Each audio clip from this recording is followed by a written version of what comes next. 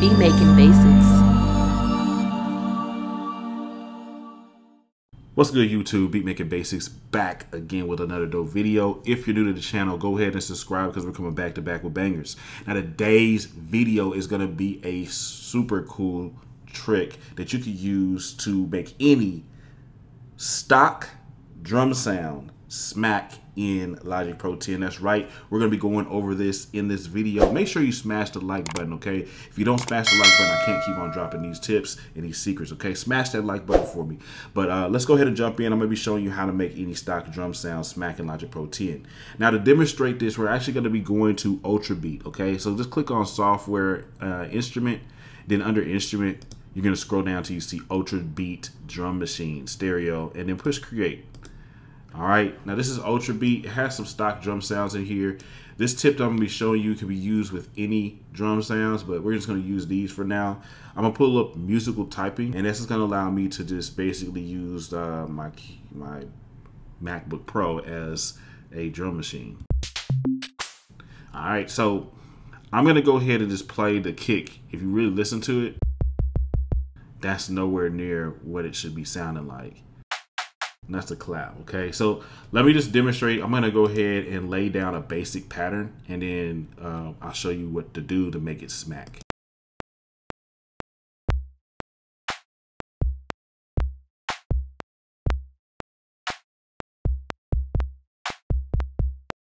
All right, and it's, you know, something simple. We're just demonstrating this thing here, and I'm just gonna click that. Now, what I'll do is, I'll go ahead and push Command D to double this, and we'll separate these instrument sounds. So I'll just click right here on this clap, and I'll get rid of that. And so this one is going to be our kick, and then I'm going to, get rid of the kick right here, and then now we have our clap, right? So, or we could have done it vice versa. It doesn't matter, man. At the end of the day, we got our stock sounds here.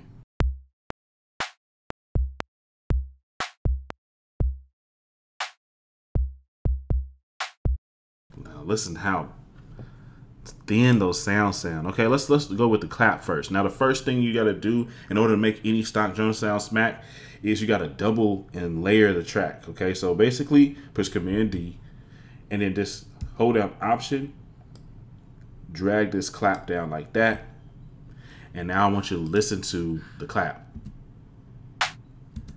Little bit better, right? It's not perfect, but it's a little better compared to this. Now that's not the only thing I'm gonna do here. We're gonna just turn up one of them a little bit more, and then I'm just gonna go over here, highlight this, and then right click. And after that, we're gonna go to this option called Bounce in Place. And that's gonna turn this into a wave file. So now we have this going on. Okay, and it might still sound like they don't smack, but if you listen to the first one, it smacks way harder. All right, now let's go ahead and do it with the kick. Basically Command D, hold down Option, and we're gonna drag this down. All right. Bounce it in place. And now this is gonna sound a whole lot stronger than what it usually sounds.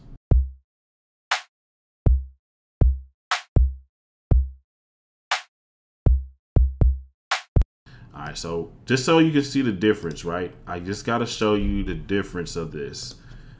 Unmute this by pushing Control M. So we're gonna just A/B it. So this is what it sounded like before.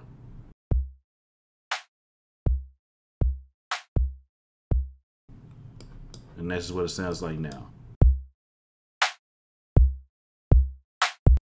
And pretty much, if you wanted to smack any harder than that, you would just keep on repeating the process. So like, all right, let's say this kick, let's double it 3 or 4 times. Boom, boom, boom. Just held down Option, and then now I can come over here, and if I want to, I can actually come in and EQ each of these as well. So I can maybe boost some of the low end frequency right there. I can come on this one and maybe boost a little bit of the mids. Okay. Don't have to do too much. You can come over in this one and we can cut out all the lows excuse me, cut out all of those, and then boost like maybe a little some of these higher ones. Let's see how that sounds.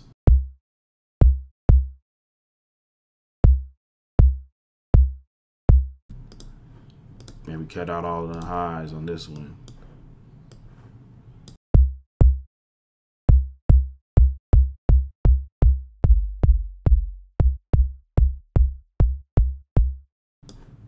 You can come over here and throw a compressor on one of them if you wanted to.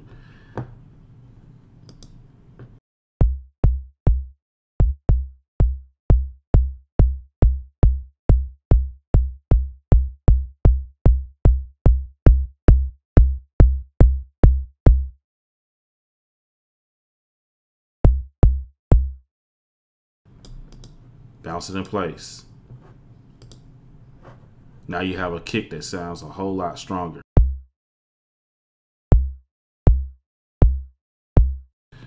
All right, now you got to pick some better drum sounds. We could do this with another whole nother example here.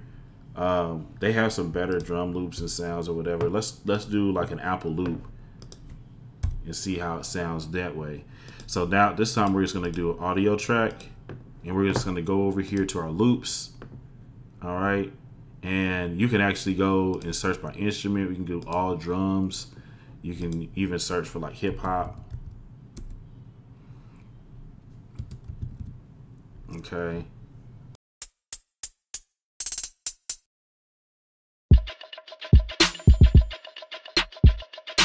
All right, so let's say that one. It sounds dope already, but it's not smacking like it needs to. So double it, pushing Command D, hold down Option, drag this on down like this. And you notice how it has that little bit of stereo out. We're gonna, or peaking right here, we'll fix that when we do this. So we'll just highlight it, right click, bounce in place. And now listen. If it's peaking like that, it's all good. Come to the gain tool, turn it down just a little bit. And then just bounce it in place one more time. Now, just to demonstrate this, we'll bring back in the original one and we'll do a side-by-side comparison. So this is the original. This is the new one.